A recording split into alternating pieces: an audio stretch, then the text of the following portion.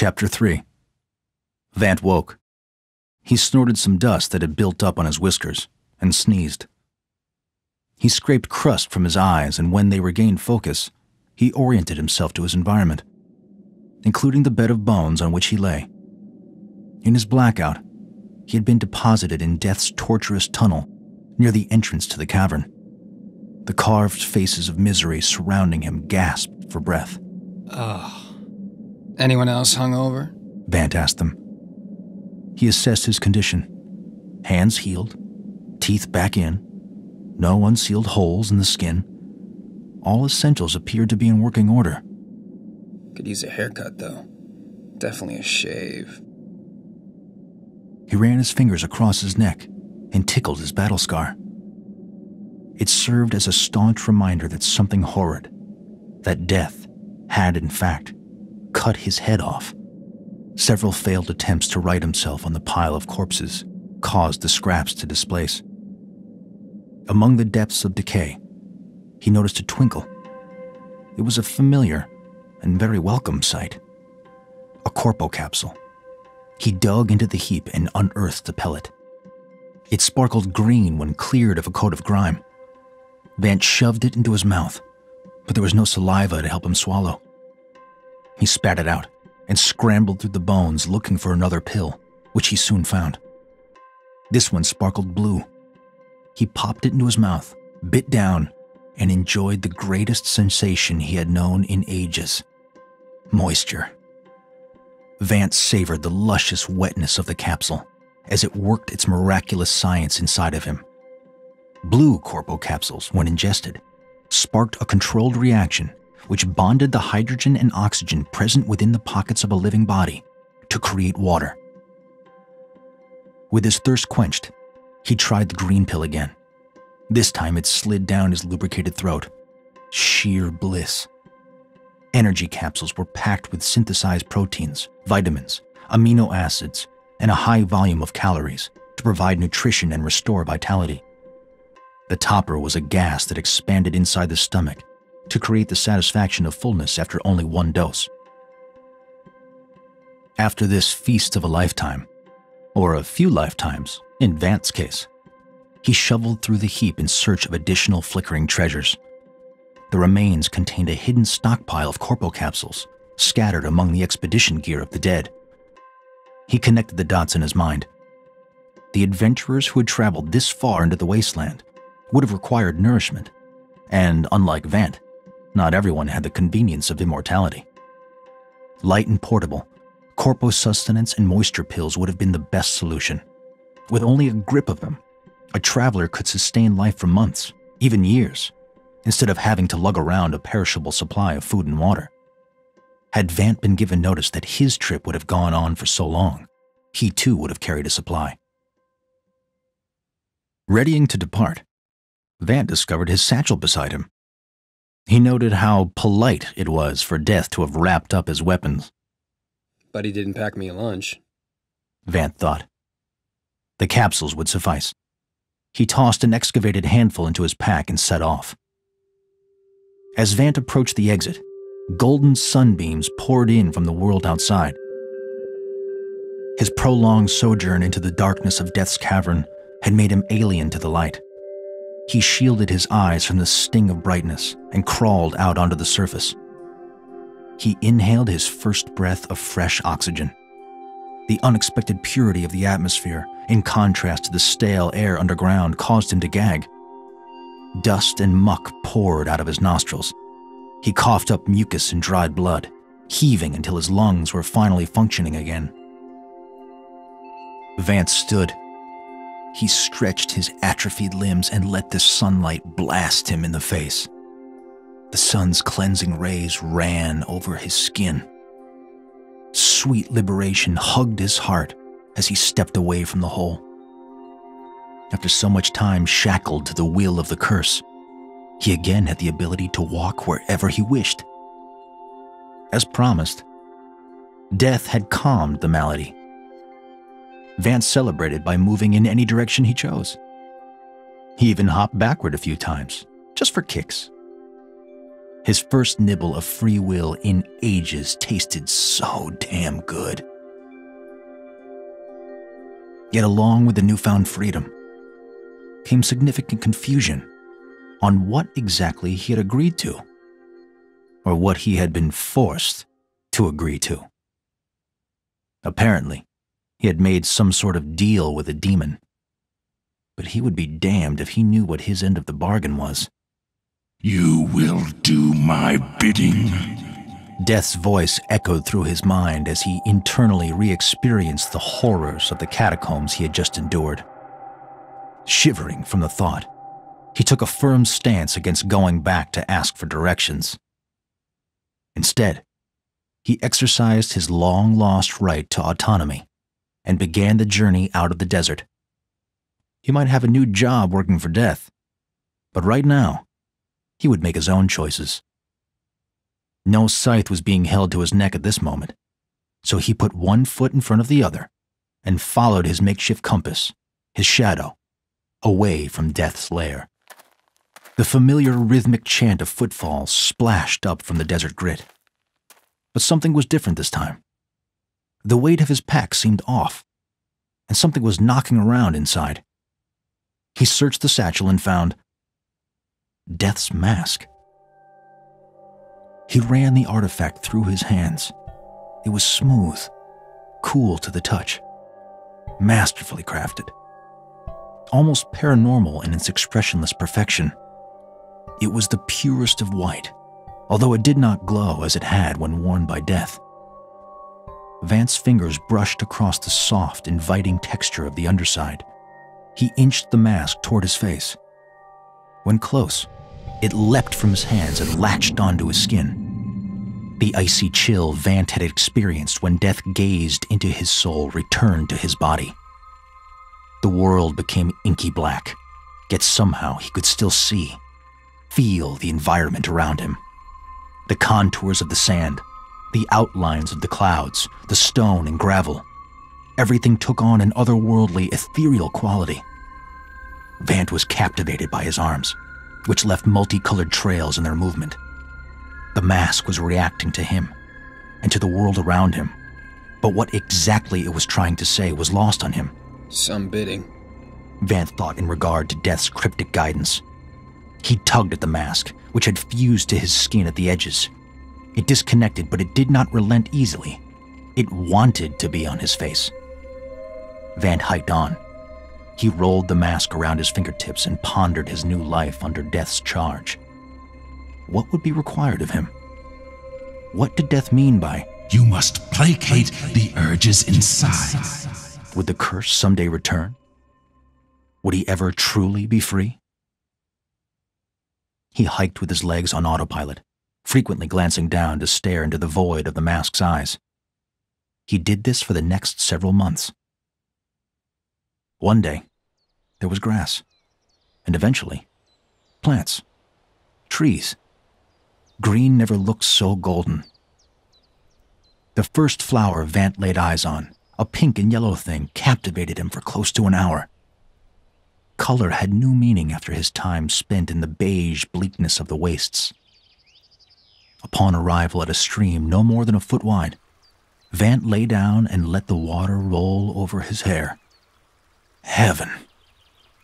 Soon enough, he located a river to bathe in, berries to munch on, rocks to cut his beard with, and small woodland creatures to chat with, and subsequently kill, cook, and eat. His first solid meal, flame-roasted frog, ran through his digestive system without so much as a pause in his stomach. But Vant kept trying, and at last his anatomy accepted tangible proteins again. With the restoration of his physicality, mental musings and internal self-talk also returned. Feelings followed. He experienced the damp of depression upon remembering his last days in Land Escape, the sting of grief over a peaceful life long gone, the pain of heartbreak when forced to abandon his beloved. His beloved. Desire for her turned into longing, then anger. That curse, that damn curse, ripped me from my love, my life, my home. The years Oh my God, the years. How many lost? The thoughts could not be contained. They rushed like rapids through a decimated dam. Death stole me, tortured me, has me by the balls, and that's fine. He can have me. But not yet. I'm going home to see my beloved, and I'll find a way to set things right. Somehow. First stop, land escape. The return trip progressed. Once near the habitable areas, Vant raised his guard. He was well aware of the risk of walking through open spaces during the day, and even more when carrying valuables, his weapons, the handful of corpo capsules, and a relic given to him by a demigod certainly counted. In the wild, hijackings by nomads were serious business, and often fatal. For an additional precaution, Vant shifted to a sleep-by-day, hike-by-night routine. This provided no guarantee of safety. Nomads were skilled hunters at any hour, but he assumed it hedged his bet at least a touch. While he based his navigation upon celestial objects and topographical patterns, it was a sound that confirmed he was heading in the right direction. The subtle, yet unmistakable shoom of a corpo bot in flight. The presence of the bot hinted at a nearby township, one that utilized corpo and its fleet of robots for delivery services, commerce, and goods. The automatons were wondrous devices, marvels of technological craftsmanship and impressive for their versatility. They flew with immediacy, and most deliveries were done in minutes due to their efficient network of hubs. Resembling a scarab when in kiosk mode, and a praying mantis while in flight, each was constructed with the iconic brass that represented Corpo, the grand robotic city. He increased his pace toward the reverberation. While this bot was most certainly not from land escape, following its trail would lead Vant into the habitable zones, the area of land where most of civilization lay. He remained alert, knowing that the closer he got to the township the robot came from, the more palpable the danger of nomad attacks would become. Sure enough, he located the structure. Townships, from the outside, were mysteries. No one knew what treasures, or perils, waited inside. Vant had enough experience to know that land escape, the last dogma-free township, meant safety, while any other, such as this one, could very well suck him up and never spit him out. Over the years, many a wanderer had been seduced by the possibility of a warm bed or hot meal, only to fall victim to indoctrination, imprisonment, or an even worse fate. The hexagonal structure before Vant looked as if it had been airdropped into the isolated pocket of land. While the building was non-conforming to the rugged surroundings of the wilderness, the township's once white walls were now coated in dirt from a substantial period of neglect.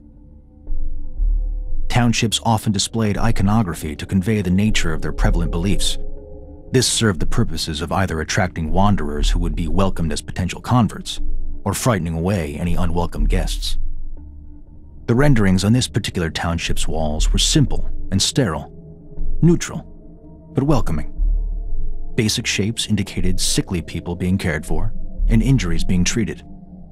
Dogmatic societies dedicated themselves beyond the point of obsession to one methodology, and only one, as their solution to life extension. This township's dogma was clearly that of medical science as the hopeful path to everlasting life.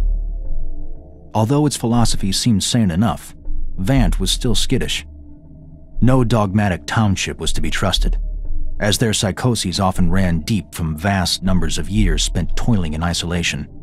Even dogmatic societies with the best of intentions were feverishly protective of their ways of life. Yet more than the town's belief system, there was something else triggering Vant's nervous intuition. The culprit was the front door, or lack thereof.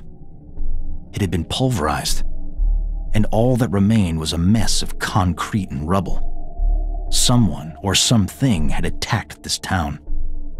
Impossible, Vant thought, even though the evidence was right there in front of him. His mind could not comprehend it.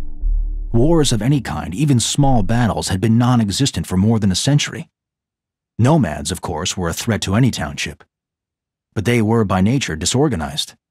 They had nowhere near the wherewithal to launch an offensive attack of such a scope. While another township could have been responsible, the dogmatics simply had no reason to go after one another. Resources were abundant thanks to Corpo, and land was plentiful in the habitable zones. But even more so, dogmatic societies considered contrarian beliefs to be a hindrance. As such, they all existed in unwavering, unconditional isolation. Eerier still, this place, at a glance, seemed empty. Vant listened for any indicators of life and heard nothing. He knew he should have been able to hear something, anything past the entrance, but it was silent. The indicators of conflict were far too great to ignore. Vant, who had been present for the final conflicts after the shift, knew this attack held tremendous significance. Ignoring his curiosity would have been an impossible battle. The fighter's blood within him had to see what was going on. He entered the keep. Immediately, the deeply self-important mindset of the township arose. In Media, all are cured, read an elaborate mural in the lobby. Marble-like statues displayed people in various states of sickness, with god and goddess-like saviors treating them. Several of the sculptures had been damaged, as had the wall separating the lobby from the main crux of the township. As if the invaders had carved a path right through. Deeper inside, the structure reeked of chemicals and disinfectants. The temperature regulation chilled Vant's skin. Chambers and chambers of clean rooms dotted the encampment. Each was full of elaborate devices designed to remove, manipulate, or repair human anatomy. Crystalline readouts projected intricate diagrams of the body.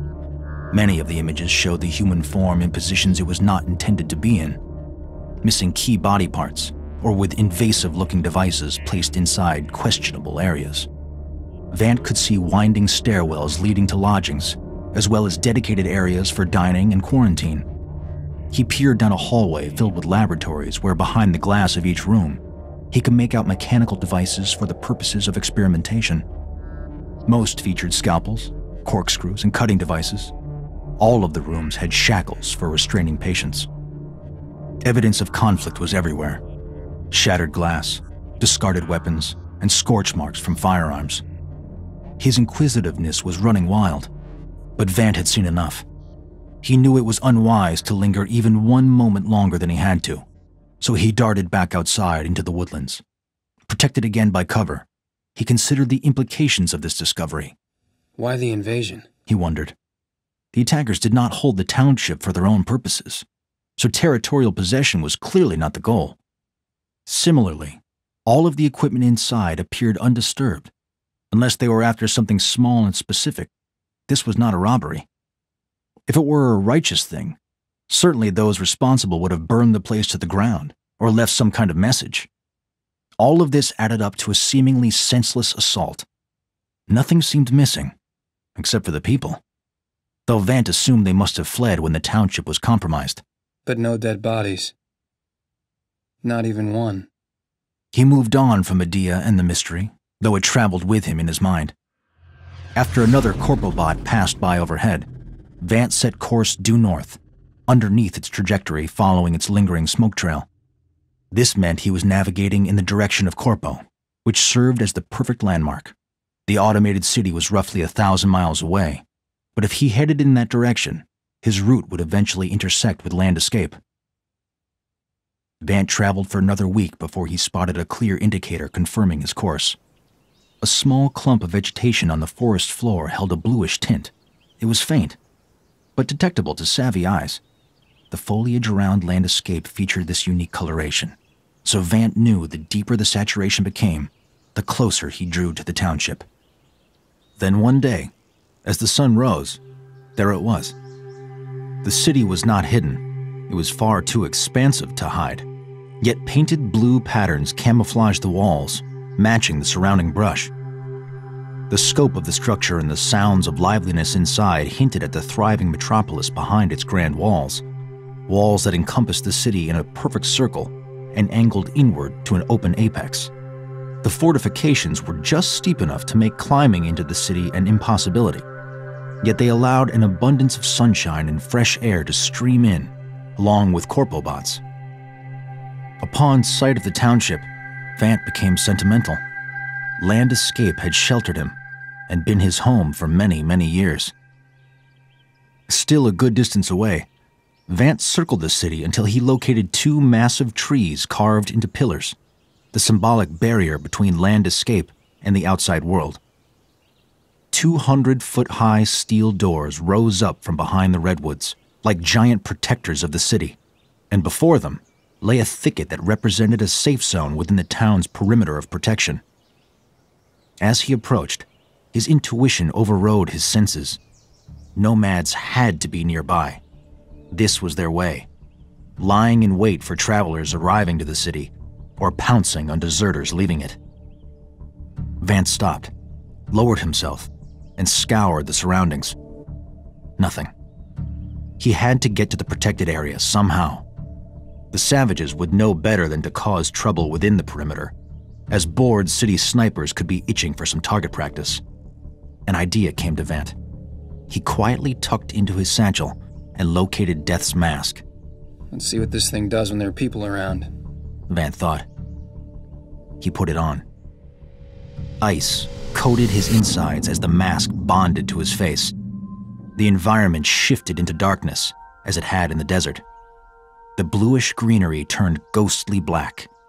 But Land Escape, it was different. Something phenomenal was happening behind its walls. Particles of luminescence beamed from inside the city. The glowing silhouettes of 1,000 or more people combined to create a gigantic mass of glowing light. It was astounding. Beautiful, even to Vant, who rarely appreciated beauty. Peaceful, even to Vant, who had known peace only once in his entire life. He was entranced by the ripples of light that moved through the township, but he managed to pull his focus back to the forestry surrounding the city. Sure enough, Vant could identify the glowing shapes of nomads concealed among the brush and branches. Right there, he thought, noticing a weak spot where the concentration of bodies was thin. That's my way in. Vant removed the mask and took a steadying breath. He sped through the unprotected pocket and crossed into the open. He was now exposed, but safely inside Land Escape's perimeter of protection. He heard a curse from a nearby tree, then another, then a barrage of threatening taunts. Vant held his ground. He dared not speak, not to the nomads, and not to the gate guard. He knew the protocol. He needed to be on the good side of whatever watchman was currently on duty. Whoever manned the door was the last word on whether a person was in or out. After a few minutes, static, a hiss, and a voice sounded over loudspeakers. No matter wanderer. Wanderer. Deserter or cast out? The guard asked over lip smacks. Vant, it seemed, was disturbing his breakfast. Deserter. Specific answers to this test were essential. Vant knew a wrong one meant he would be denied access to the township, and the savages in the trees would be granted their opportunity to attack. From? This was a problem. Vant's only option was to lie. If he admitted to deserting Land Escape years ago, he would be rejected outright. No second chances with townships. Strata. Vant made up. Dogma? None. Tribute? This was new. Once a sanctuary for those who had escaped the clutches of dogmatic townships, Land Escape, it now seemed, charged admission. Tribute? The voice asked again. Pills. Corpo capsules, like a handful or so. Branches rustled in the nearby trees. Vant imagined the hidden wildlings salivating at the thought of his loot.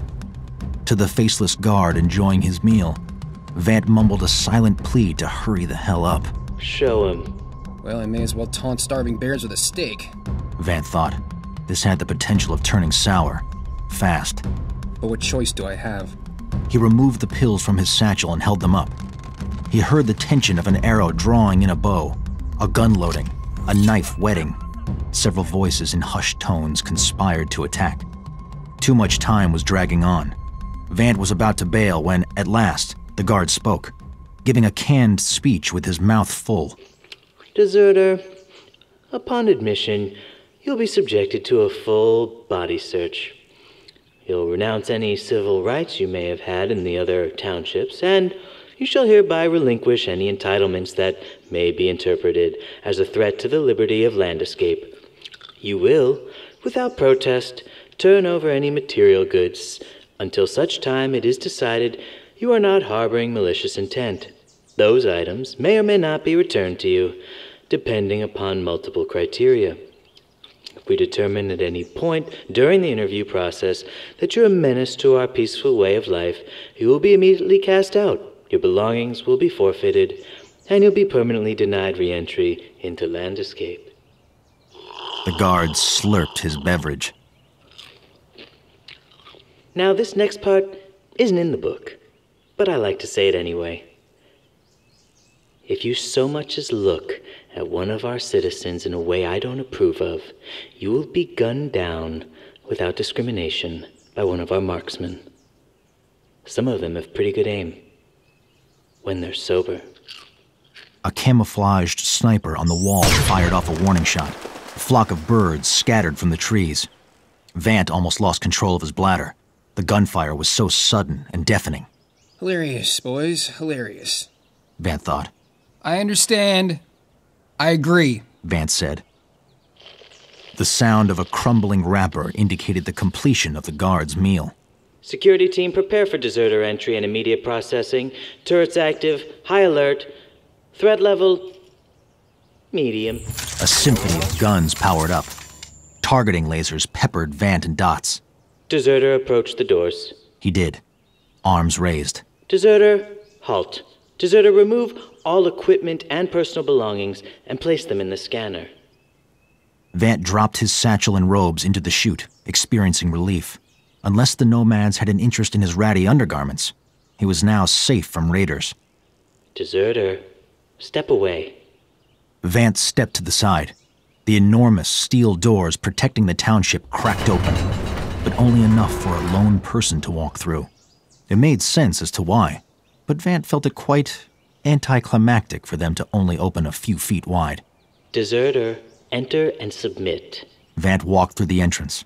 Deserter, on your knees. He knelt. A detail of guards surrounded him. They pointed firearms at his head. The door slammed shut behind him.